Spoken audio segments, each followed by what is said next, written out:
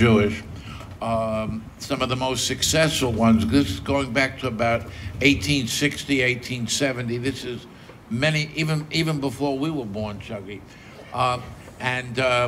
So, but you know, and a hit was how many copies of sheet music you sold. But you know, look, I don't want to make this a Jewish thing or an Israeli thing or anything, but you know, we're in Israel and a lot of us are Jewish here. One thing that Jews do very well, I mean, you don't see them on the baseball field or on the basketball field. In the old days, they were good boxers, but then they got tired of getting the crap beat out of them. But we are great songwriters, and it started back then. And that's why I don't understand, well, I do understand why, but why Israel isn't more important in the music business. And I hope I don't get arrested, I think that your government, you know, doesn't regard pop music to any great degree. They bow down at the classics and all of that, and jazz and all of that. They should pay more attention to what's going on here. You know, Israel won the Eurovision contest this year. Do you know how hard it is for Europe? You know, we got a lot of people that don't like Israel to win the Eurovision contest. Even people, I'm sure, who like that song the most wouldn't even dream of voting, you know, for an Israeli song. I hope I'm not talking out of line here, but look, Israel should have one of the best music industries, you know, for its size, and even greater than its size in the world. And I tell you, you got to get on your government to do something about it. It's a god-awful shame. Do you want to pause for claps? As a music aficionado and expert in the field, what would the government per se, what are some practical steps that the government could take, do you think, to raise the spotlight on pop They should music? realize what the hell is going on. That's all they have to do, and act on it. I mean, first of all, aside from helping the people, there's money to be made here. Yeah. You know, I mean, if you know, look, the export of music, you know, a lot of that, some of that money would come back to Israel, but you know, it would certainly go in the pockets of all of these, you know, artists and songwriters who, for the most part, I guess, are Israeli citizens. Yeah.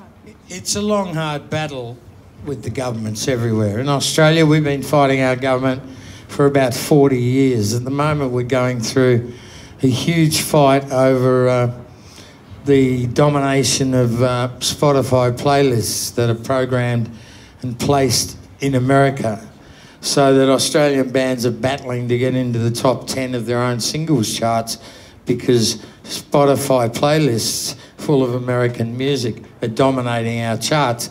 It happened in England about 18 months ago. The English made it all change, and now the English acts are getting back to the top of the charts. We live a long way away. We're sort of, you're closer, but you are cut off because of being Jewish, and as I thought Seymour summed it up pretty well. But we've had to fight, and we're fighting Spotify. We're fighting getting us enough Australian music on the radio, and when the radio allocation of Australian music went up, the radio station started playing old shit from 40 years ago, not new stuff. So we're fighting it. The government, the money the government puts into sending our acts overseas is a pittance. We're fighting that. In Canada, they collect millions of dollars off all the radio stations. They pay, this organisation called Factor, pay for the Canadian young acts to make records. They give them money to tour around the world, and they support their music. And you're not alone. You're a long way behind a lot of us, but you've got to stand up and you've got to start telling these idiots in government. We've been lucky in the last 4 to 10 years where some of the senators have grown up in music and are actually being supportive for the first time. But as Seymour said, you've just got to get out there and fight for it. It's a bit easier now that you can make your own record. You can put it out on Spotify and Apple. You can get into the social world and start getting it onto different posts and different social areas, and you can start to build it yourself. You just need to make sure that it's registered with the local Performing Rights Society. That's right. So no prick rips your song off and releases it as theirs in America or the UK or Russia or wherever. But you can do it, you can start to do it yourself. And in the last 18 years, the amount of Australian bands that are now blowing up all around the world and bringing millions and millions of dollars back into our country, a lot of it's come down to somebody sitting in a fucking office at 4 o'clock in the morning in New York or London, playing with the internet and going, fuck me, where did this music come from? And away it goes. And that's what it's all about. Well, Canada has content laws too, so there needs to be a certain number of Canadian songs that are played on the radio, and I don't think that exists in a lot of different places where that... Well, there's small percentages. I don't know about here because it doesn't. You don't have to. There may be a certain. I'm sorry. I mean, there is no place outside of Canada where you have to play a certain amount of Canadian records. Yeah. I mean, and they do well all over the world because their government is behind them. Right. And I mean, I'm just not challenging you, but I don't think the Australian government is against music. I mean, at all. No, but here they don't give a damn about pop music. They really don't. I don't see it. But I've never. It is a shame. It's different. Yeah. It isn't different. It's different than anywhere else in the world that I know of. Yeah. No. But again, not to move off the topic, but you did sign Ofra Haza, which, you know. I did. And so maybe you could talk a little bit about that experience and where's the next one, you know, where's the next version? It wound up being a very sad, wonderful experience while it lasted, but it didn't last very long because, you know, she had a horrible husband and he infected her and she died very, very young. And but she was one of the greatest talents I ever came across, and I do believe that, and she had it all. She was so beautiful. I mean, and so talented. It was so tragic the way she died. It was really tragic. It was so sad. She was such a talent.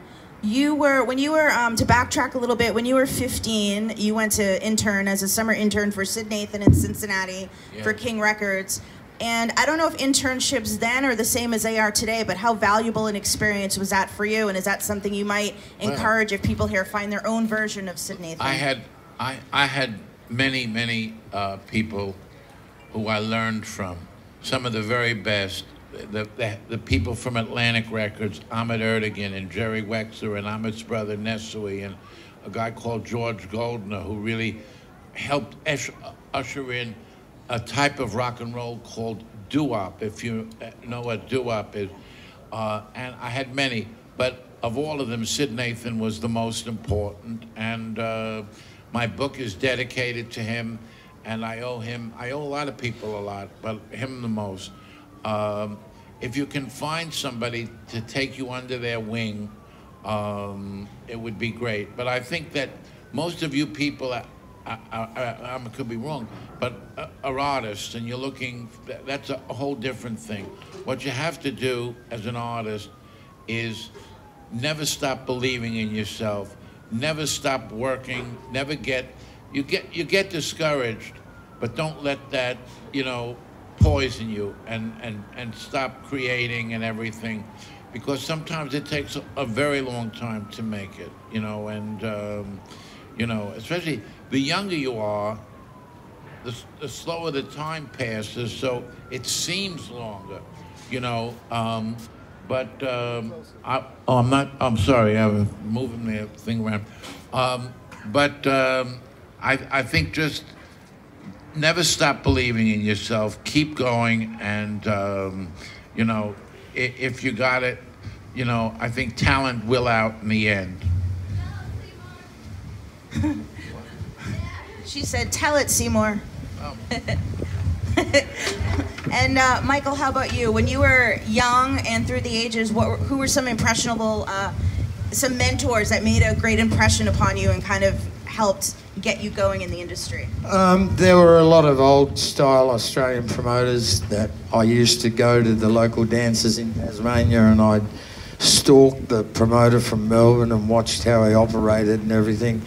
And then when I moved to Melbourne, I was lucky enough to get a job as the poster boy in an agency where I was able to watch all these people work. And I met a lot of artists who took me under their wing, and I started tour managing bands. And then in 1972, one of the biggest promoters in Australia, a guy called Paul Dainty, who still operates today, took me on as tour director, and I started working with bands like Status Quo, Rory Gallagher, Robin Trower, Bob Marley, and then I became the tour director, and we brought out huge stadium shows with ABBA, who broke out of Australia. And so working and spending 3 weeks, Fleetwood Mac, Linda Ronstadt, so many big acts in the 70s, spending 3 to 4 weeks with those acts, working for 2 or 3 months, setting up the tour, then touring with them.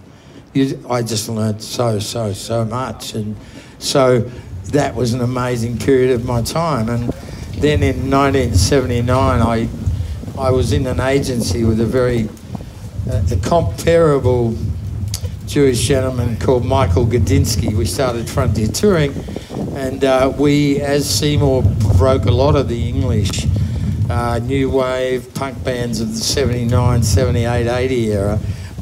Gudinski got all their publishing for Australia, so we toured The Police, Reckless Eric, Squeeze, Elvis Costello.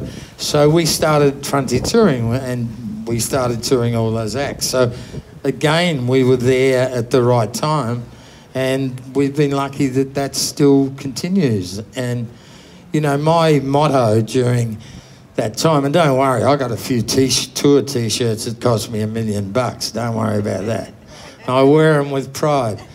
But during that time, my motto, and my motto still is, if you believe in yourself, you believe in something that you're doing, just keep banging your fucking head against the wall, because the fucking wall will fall down. Okay? I love it. Now, Michael, it's kind of a fun question, but Belle and Sebastian wrote a song about you. What is that like, and do you like the song? They wrote about you. Seymour, they wrote about you. No. That's right. Nobody's bothered to write about me. Roger Seymour. wrote one. It was a Belle and Sebastian. It's a Belle and Sebastian song about you. What is that like? Pardon me? Do you like the song? Well, it's a very sad song. I mean, but I found the band. I wanted to sign them, and then I got to know them, and I loved them. I mean, they were just. But I didn't at the time. Sire Records was in partnership with Elektra Records, and the woman running it was quite a tough woman. She's a great music lady, Sylvia Rohn, and I figured, my God, I'll get one shot with this band, and then she'll say, Seymour, what are you, crazy? You know, with this, you know, and I didn't want to subject them to any of that, and I didn't sign them for what I thought was their own good, and you know, so I told them I had to rush back to New York, and I even changed my flight so I could and leave Scotland a day early, and all of that. And they wrote this beautiful song about me. They went on. They signed with and they had some success.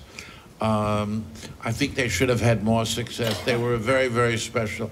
Do any of you people know about Belle and Sebastian? They're very good, very good group. So, cool. But I did it for what I thought was their own good, and you know, I still hear from them very occasionally. But you know. What are, I mean, today's music industry is so vastly different than it was even, you know, 5 or 10 years ago. What are some of the challenges? I'll start with Michael in terms of promoting younger acts coming up through the ranks today. I mean, records aren't selling the way they used to. Now it's people are downloading just individual tracks. So what are some of the challenges that you face when promoting acts? Well, I think, you know, the industry changed so much so quickly that it's been a big learning curve. And one thing I will say to everybody here, you don't close your mind in this business. I've been in this business 55 years. I've seen a lot of changes. But I keep learning new shit every day. I learned some stuff off a couple of young musos last night. So you continue to learn. I mean, one of the challenges for me was that I got out of artist management at about 1983. I fell in love with my second wife. I wanted to have kids and get married, so I stopped managing acts. I got back into managing and recording acts about 5 years ago. And one of the challenging things was to learn about all the new income streams. And don't let anybody tell you there's no money in records anymore. There's a fucking lot of money in the records. You've just... That seems to be reverberating, like... It's bullshit. Yeah. It's bullshit. I manage a young Australian band called Shepherd who've had 1 billion streams worldwide. Had a monstrous hit 4 years ago called Geronimo, which is still continuing to sell around the world. It recently went double platinum in America. They have a song now which is nominated for Song of the Year in the Australian Awards in 3 weeks' time. They've sold out a tour of Europe in December. We had a sync in Holland during the World Cup with our current hit called Coming Home. And it was played on every World Cup game and every World Cup preview and review show on Holland's BBC television national network. It was the #1 airplay song in Holland for 6 weeks. It's still top 5 in the airplay charts 2.5 months later. Last week we got a neighbouring rights check, which is from Cobalt, our publisher, who we're on an admin deal with, by the way. You never sign away your rights to your publishing. I'll just slip that one in. Seymour's not a publisher, so I can get away with that one. And we got a check last week for 1 quarter, and it was 75,000 British pounds. It's pretty, you know. And then we've got a song in Early Man, the cartoon movie, and we had a song in the Chipmunks, and those songs brought in 100,000 US each. Those syncs brought in 100,000 US each. You start to add that up. In August, they had 4 songs on Fox Sports in America. They were Artist of the Month. And I'm sitting there watching the PGA Championship, which ends. They cross to the American Women's Golf Championship, worldwide live TV, and they play one of the Shepherd songs for 2 minutes. The money you get for that is incredible. So the income streams, the live royalties, the performing rights royalties, there's so many different income streams, and that's been the big challenge. And how to get to people and how to manage the socials so that you don't get flipped out of the way by Facebook and their fucking algorithms and all that. And, you know, YouTube came to us and said we loved the band, and they put them into this new Google Music thing they've got where they created their own YouTube channel. So all of a sudden, the subscribers went from 220,000 to 390,000 worldwide. So it's managing all that assets, and the money's there, and you can pretty much do it yourself because, as I said before, somewhere someone will hear a song and away you go. So, I mean, Seymour, do you have anything to add to that in terms of how has the advent of social... I couldn't add anything. He said it all. He said it all. The only thing, Sorry, the only thing I would say is, look, it hasn't just happened in the last 5 or 10 years. The business has been changing all the time. I mean, I think it's been kind of dramatic the last 15 or 20 years. But look, music is a mirror of the times. It should be changing, and it is changing. Just keep on top of it. But first get into it, you know, and just do it with all your heart. You know, jump in, the water's fine, okay? You've signed some really incredible acts throughout your tenure, and when I was reading your book, a couple of things stood out. When you signed Ice-T, I mean, he didn't know of you, and you kind of did something unconventionally cool in that office when he agreed to sign with you? I don't know if it was cool or not. Well, he thought it was. Well, he did, and that's what led him to sign. It was totally spontaneous.